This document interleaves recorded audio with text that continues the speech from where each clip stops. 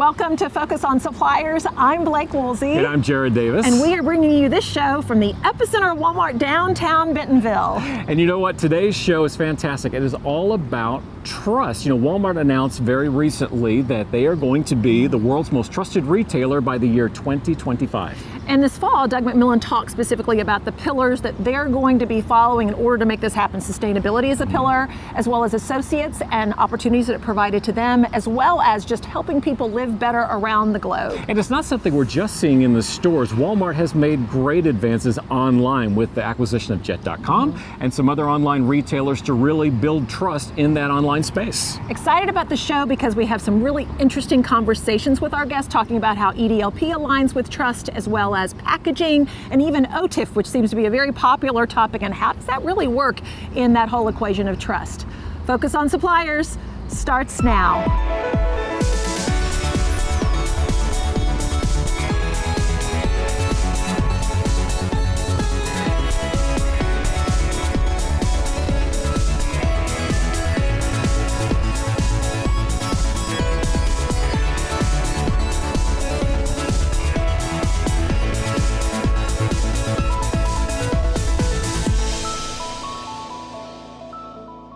Focus on Suppliers, brought to you by 8th and Walton, where suppliers learn fast and grow, and sponsored in part by Saatchi & Saatchi X, CaseStack, Excel Displays and Packaging, Mitchell Communications Group, and other outstanding companies.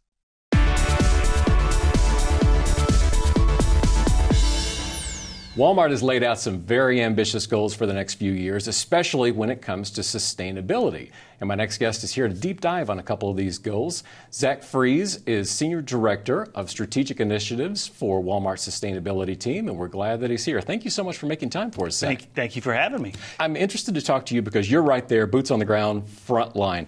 The initiative of trust and transparency, what does that mean for you and your team? Sure. Well, trust and transparency is a very important piece of our strategy as a company. And fortunately, I'm able to be on the responsibility team. And for us, trust and transparency is very important in a lot of the different initiatives that we have. And it really starts with the customer and what they want and expect out of us as a company. And so we've been leading on this front and are going to make it a center point of our strategy moving forward to share more about how our products are brought to our shelf and the materials and the chemicals and all the different things that make up that product, and share that story with our customers to hopefully build trust with them.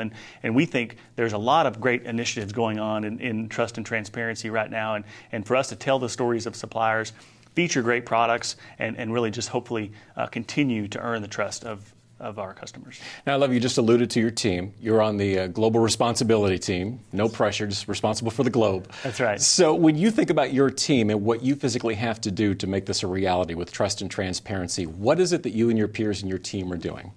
Well, there's a lot of great projects that we're a part of, and responsibility is that umbrella of not just sustainability, but also our work on economic opportunity and our work in communities. And so we're a member of over 10,000 communities around the globe, and so it's important for us to make sure we play an active role in those communities and making them stronger. And for us, building the trust of the community through the work that we do is very important. And so projects like Project Gigaton that we just launched in April of 2017 is really one of those projects that ties a global issue together through products and global supply chains. And other initiatives that we're very proud of, like Fight Hunger, Spark Change, where we've donated over 200 million meals as of 2017 through that program in Walmart US. And so programs like that are really strengthening the trust that we have as a brand and as a retailer.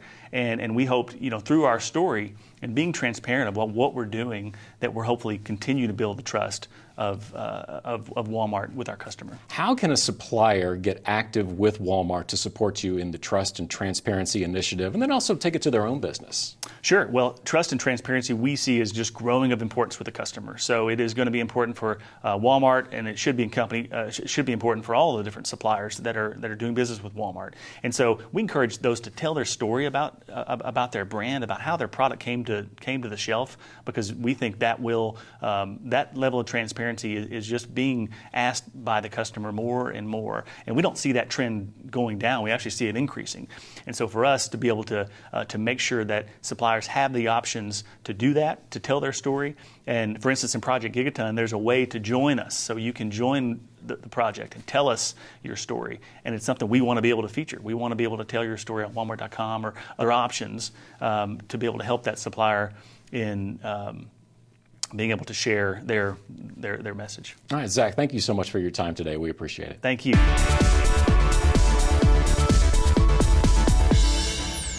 As we know, trust is a very complex issue, but we know it's fundamental in trying to humanize a brand. So we hope that you will enjoy listening to these comments from these leaders in the supplier community as they're talking about Walmart's goal on trust. We think you'll find their comments thought-provoking. So when we first heard about Walmart's goal to be the most trusted retailer by 2025, one of the first things we said internally is, I wonder how we can help, and then we kind of sat back and we looked at the initiatives that they laid out, and then we looked at the timeline again and was like, well, some of these seem really aggressive, but the fun thing about Walmart is they've proven in the past that they have the capabilities to hit some very aggressive goals, and they're also great at getting the supplier community kind of fired up and willing to help and come along for the journey. The way a supplier improves a relationship with Walmart is to execute OTIF at 95% to a single day. They're going to be successful, Walmart's going to be successful, and the consumer's going to continue to come back to buy their product at Walmart. I think what you see in today's retail environment, first of all, is just the importance of packaging as it relates to delivering product in a manner that's recognizable for the shopper. So much of their experience as it relates to what they see in the digital world and what they see on shelf has to work together. And there can't be a misrepresentation of that product.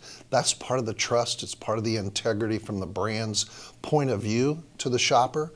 But look at the importance that the package is playing today in our retail environment, and is the single most compelling offer that the brand can make to the shopper in making an appeal to that consumer. And the delivery of the brand's promise, the delivery of the transparency to that brand and that product is so important to our consumer today that the package just plays a pivotal role in bringing those two together in what should be the seamless experience at retail. I think as Walmart continues to leverage its assets and expand and invest in the omni-channel side of their business, they are positioning themselves to be the most trusted retailer by 2025. Walmart is investing and continues to invest in their supply chain. The difference is they're investing in e-commerce to be able to compete with Amazon. So Walmart continues to invest in the omni-channel and offering solutions to suppliers that is going to differentiate them from any other retailer in the marketplace. Trust is something that is built over time, and it's micro exchanges. You reach out to shake someone's hand and they shake it back, and then it builds from there. And I think of trust having sort of two forms. It can be about my trust in your capability, that you can do what you say, and then also my trust that you really believe it, that you mean it. When we're talking to suppliers recently, we've seen examples of the first form in GRS and OTIF, the Global Replenishment System, and On-Time and Full tools, where GRS dramatically changed some of the flow of orders, but the sales were still there, and then the orders following up with that were steady too. Suppliers learned to trust that this new system would be good for everyone. Sort of the same thing with OTIF and the tools, the transparency that has brought to the supply chain, where everyone can see the issues and resolve them and work on them together. It builds on the trust between Walmart and their suppliers. In terms of trust and the belief, does Walmart really mean what they're saying? You can see that in where they're investing their resources and their time and their people as well. Purchasing more from women and minority-owned businesses, U.S. veterans, Made in America, investing in consistent scheduling with their associates. Across the board, you can see things that really stand as evidence to their belief in these causes. And those are also great ways for suppliers to support Walmart in the same initiatives. Find ways to plug into those initiatives and support them. Connect with us online. Follow 8th and Walton on Facebook.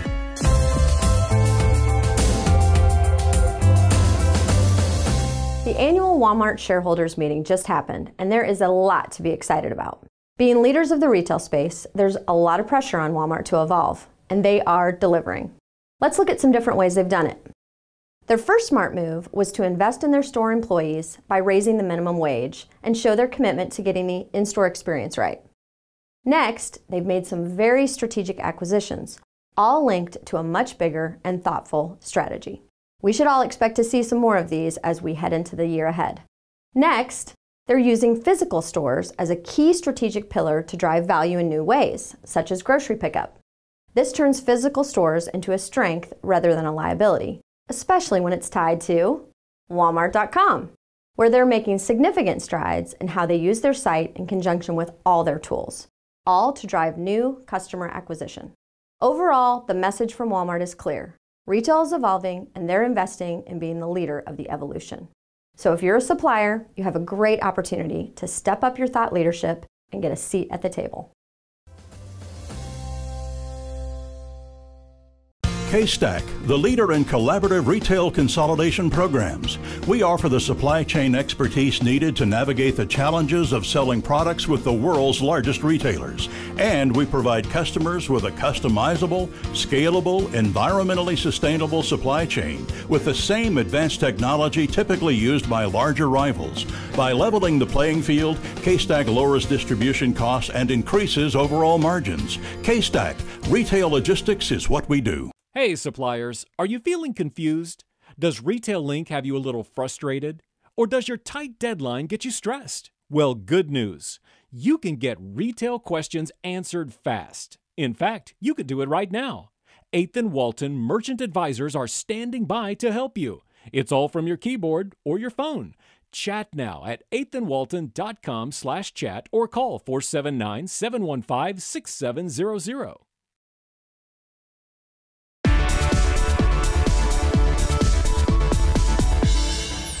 And with our next guest, we welcome Don Harris, former EVP with Walmart, still very involved in the retail industry. Thank you for being with us. I'm pleased to be here, Blake. So you've seen a great evolution with Walmart. Talk a little bit about where they are today.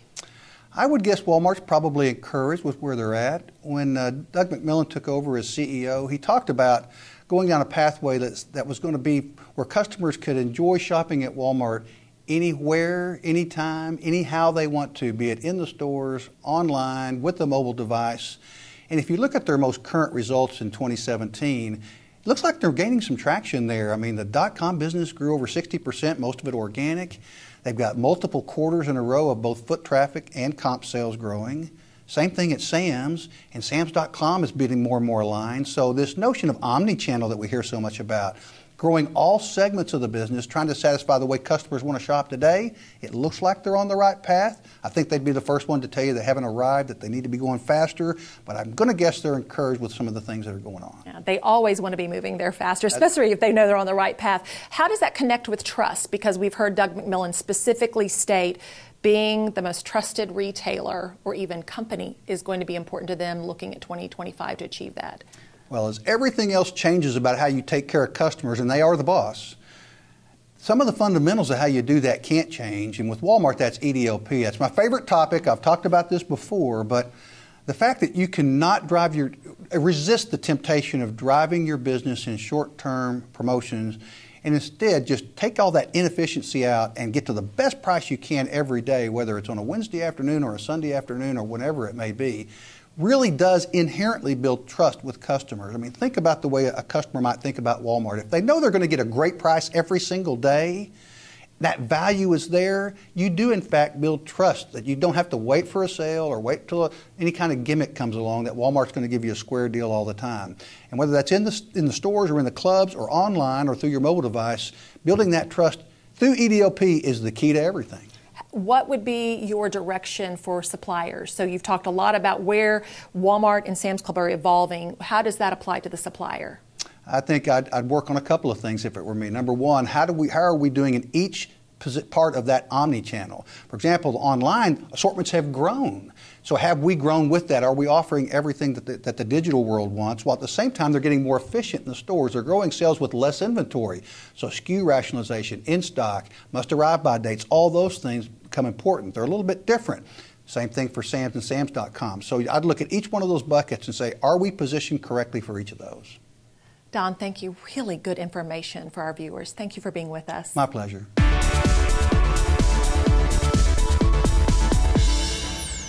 So after all of the excitement and celebration at Shareholders, we wanted to continue the conversation about Walmart and what we have heard. So joining us today is Jeff Amerine with Startup Junkie. Thank you for being with us again. Oh, it's great to be here.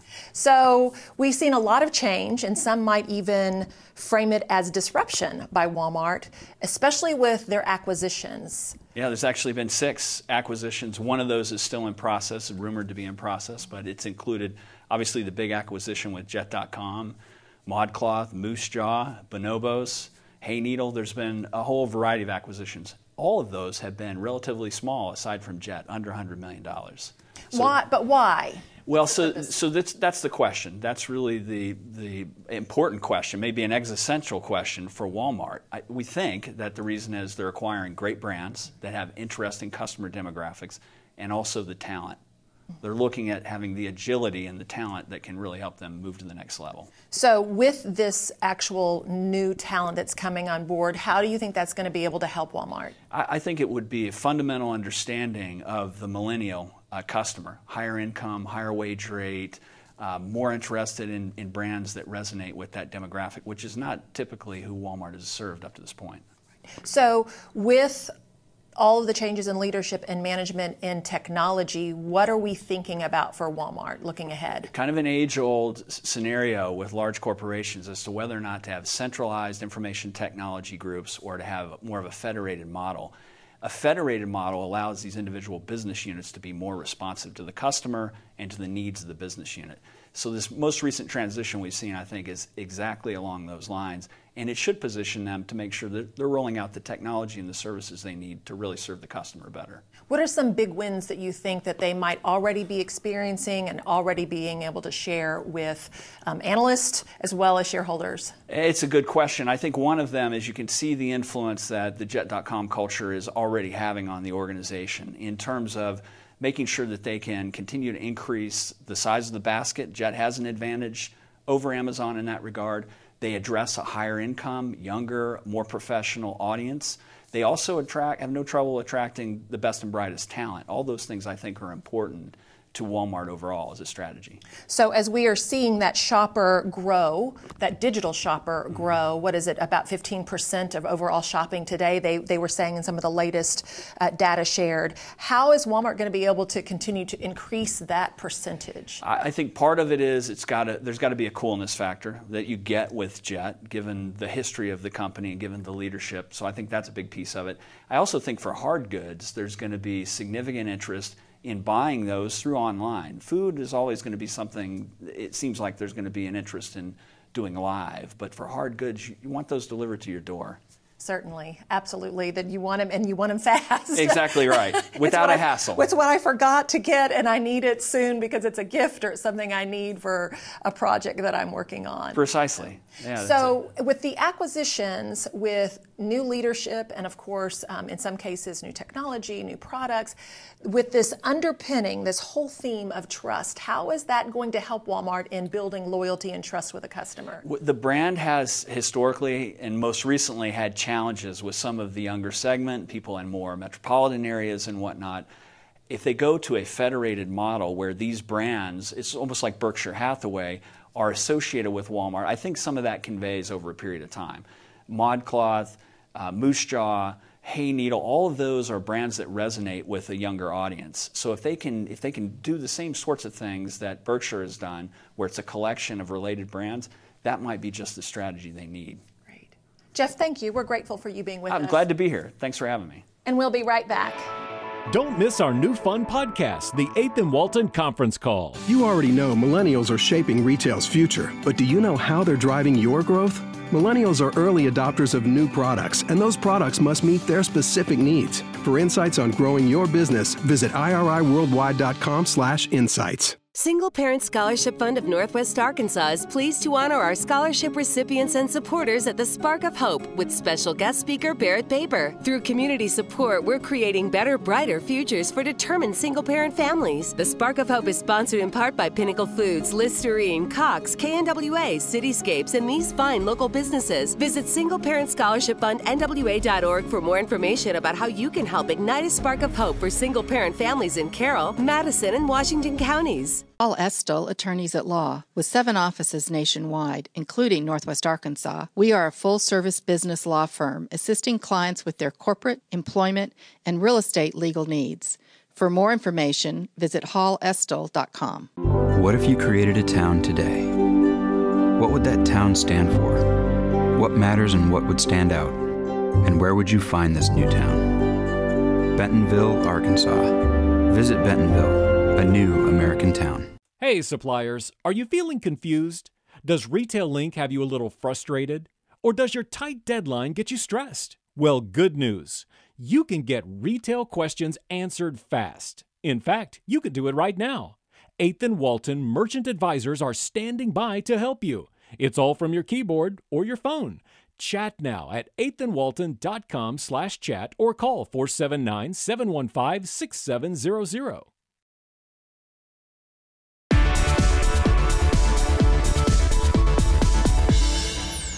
Shareholders' Time in Northwest Arkansas is a great reminder that retail really is an international business. And Walmart being an international company, all eyes are on us right now. And it's kind of fun to find the pulse of retail around the world.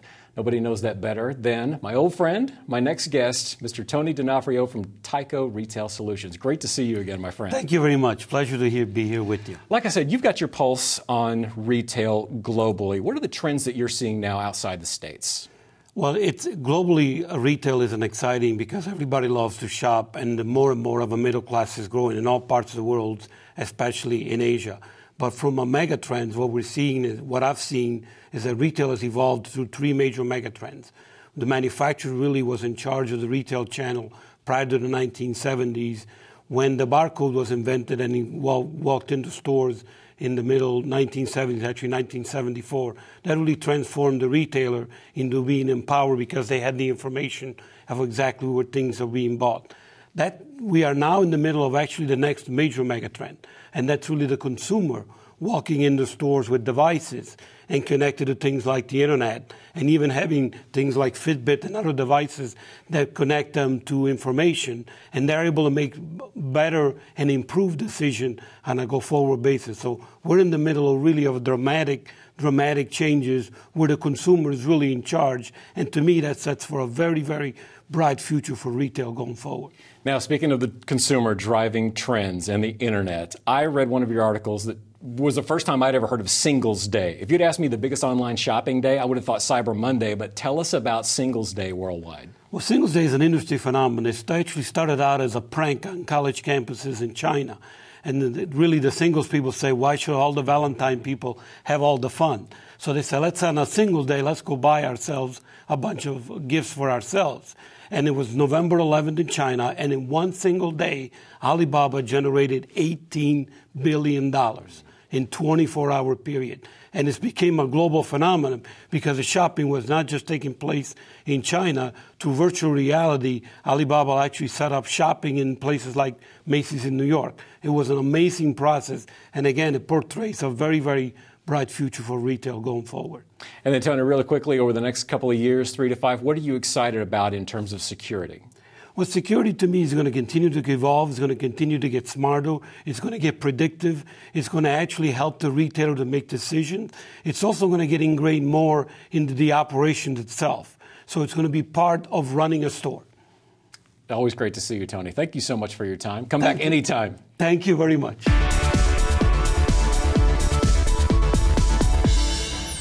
Hi, and welcome to the Heart of Business in Northwest Arkansas. I'm your host, Don Harris, and isn't it a great time to be part of this Northwest Arkansas community? You see what's happening with the infrastructure and the growth in business and the restaurants and the arts and entertainment and everything that's going on, not the least of which is a big building that's going up next to the Arvest Ballpark in Springdale that is a real game changer for Northwest Arkansas.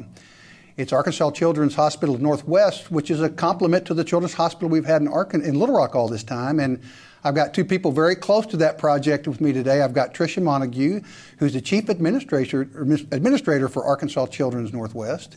And I got my friend Celia Swanson, longtime executive at Walmart and Sam's, and also very engaged in the local community today, as well as with ACH. That's right. Thank you both for being here. Thank you. You're welcome. Our pleasure. I'll bet our audience is just dying to know what's happening with the hospital. How's it going? When's it going to open? What's going on with that? Could you share with us? I'd be happy to. Thank you, Don. That's really one of my favorite things to talk about. So it's going really well. That was a fast-paced project. Once we committed to this, we wanted to move quickly for this community. So we are on time to open in January 2018 with inpatient service, outpatient service, ORs, an ED, etc. Really, as you said, a game changer, something transformative for this community, families and kids. And what a compliment to the wonderful facility we've had in Little Rock. For this state has been so blessed with the work that this hospital has done. It's just fantastic. And that's right. Celia, you've known that for years, and we were talking, and you mentioned that the biggest hospital fundraiser that happens in this summer right here in Benton County. That's right. August 3rd and 4th, it's Color of Hope and Will Golf for Kids. And the combination of those two events is the largest fundraiser for Arkansas Children's Hospital in the state. So we've been giving back quite a bit out of our region, but now it's all focused on fundraising for the new hospital coming in Springdale. It is so wonderful. That's right. Could you tell us a little bit about what makes Arkansas Children so special in this region of the country? Sure. Well, you know, a children's hospital is truly transformative for a community once you bring it in. The experience for children and families in a children's hospital versus being a child in an adult hospital is hard to imagine until you experience it yourself. But as a pediatric nurse, I've had that conversation over and over again with families who, once they experience that, don't really go back. We are hiring, I'm recruiting about 40 physicians to bring into this community. Wow. So talk about transformative. I'm bringing in pediatric specialists in cardiology, ear, nose, and throat, general surgery, endocrinology, all of the things that you can imagine that kids need, as well as more general pediatricians, emergency room physicians. That makes a big difference for kids if you're taken care of by a pediatric emergency medicine physician. Celia, you know, it takes money if we're going to take care of our kids no matter what position in life they're at. That's right. How can the retail community get involved with helping? Yeah, thank you for asking. There's so many ways. Number one, we're close to getting our funds raised for the capital campaign. But a capital donation or from your corporate or individual leaders is one way. Second is volunteering. So many volunteering opportunities in the hospital. Third, in-kind donations, which really matter to the way we can care for our kids. And also attend our events, such as the Color of Hope on August 4th. We hope we'll see you there.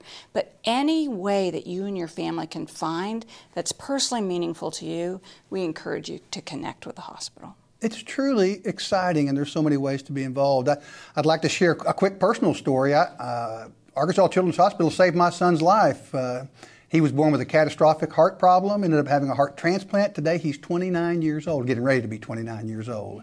So many of you, I know, your families, your extended families, your friends, your neighbor, people in your community, you know of those exact same stories. And we have to have a facility, or facilities in this case, that will take care of our kids. It's so important.